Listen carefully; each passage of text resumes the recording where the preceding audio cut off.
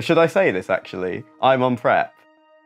The AIDS epidemic dominated the news cycle in the 80s and 90s, yet coverage has waned in the last decade. But that doesn't mean that HIV has gone away.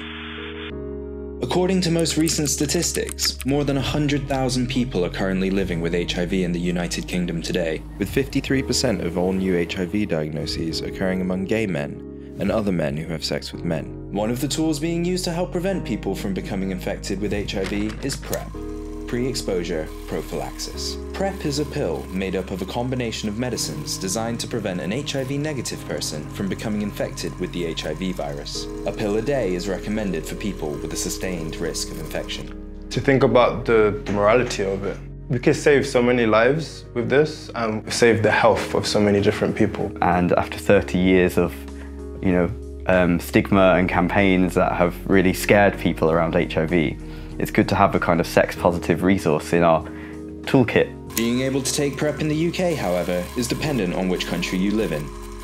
Like in many cities globally, cost, politics and uncertainty has limited getting PrEP.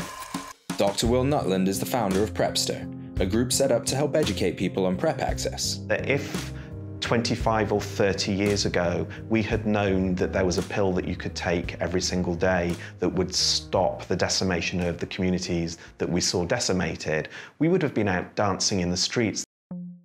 Greg Owen found out he was living with HIV in 2015, before being able to access the PrEP medicines.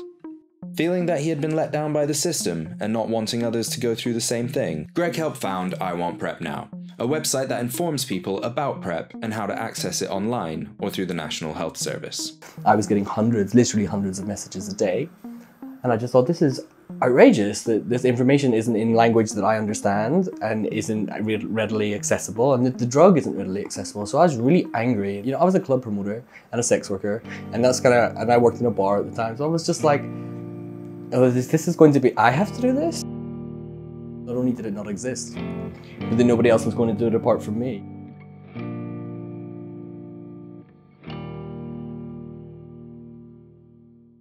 In 2019, activists are coming together to help inform each other on how to access PrEP. Phil Samba is one of those voices. From being featured on the cover for Emanike's latest album to being awarded the Gay Times Honour for STEM, Phil uses his platform to help get people using PrEP and to help stop HIV. It's weird though, whether or not you use a condom, you always think there's a chance that I might have HIV. And the powerful thing about PrEP is that it actually eradicates that. And you get rid of that stress and anxiety. One of my old volunteers in my previous role, he basically said that PrEP saved his life.